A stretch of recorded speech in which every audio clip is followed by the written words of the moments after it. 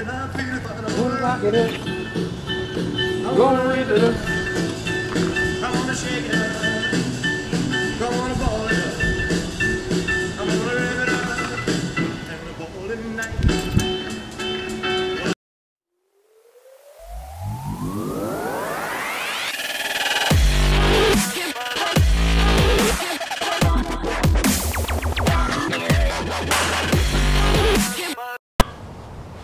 What's up, gearheads?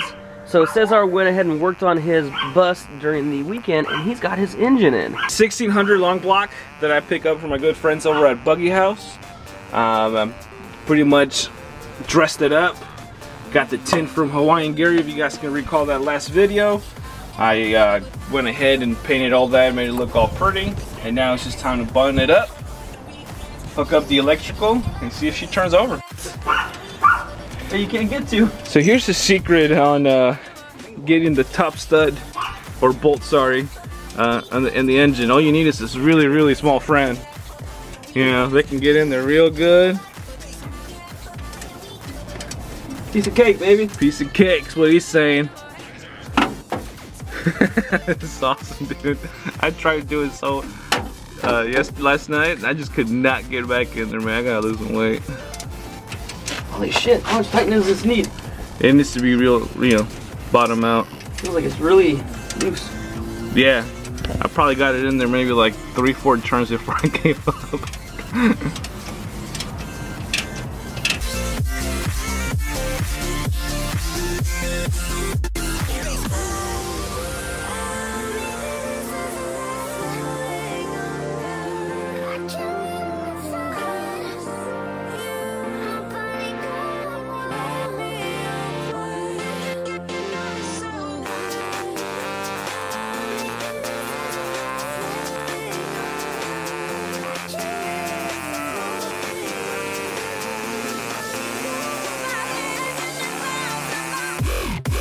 Let's go.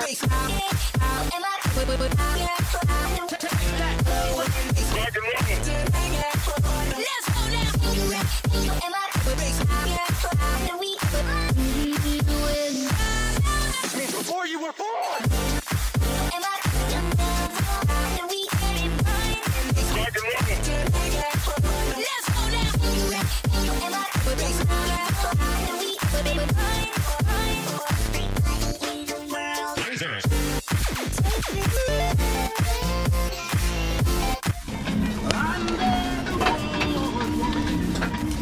Okay, so we got everything mounted that we needed to. The bolts are in. We went underneath, replugged back in the starter motor, and then we actually hooked up the battery.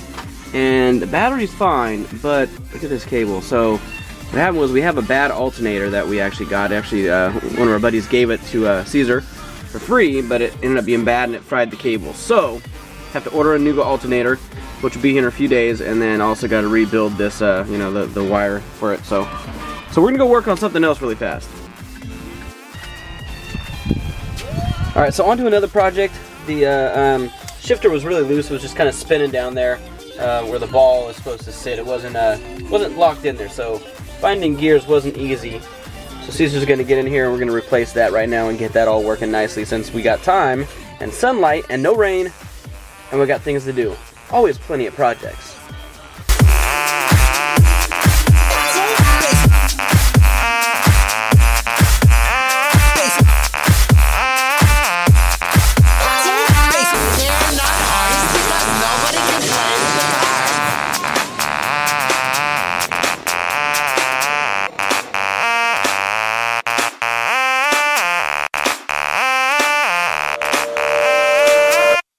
So we're stuck.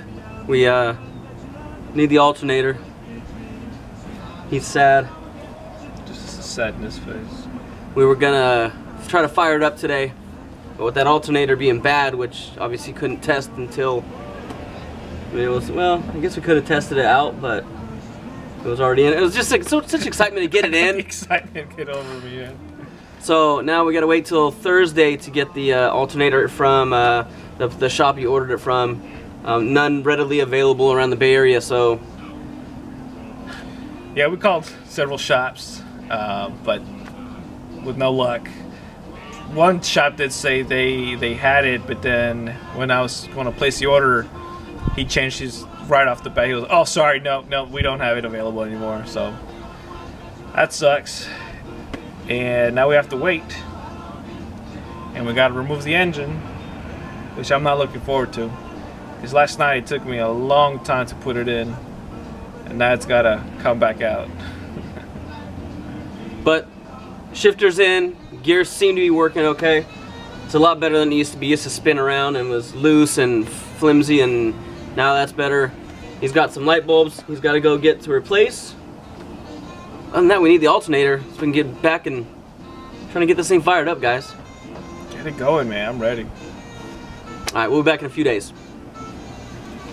What's this do? Looks important. Just clamp.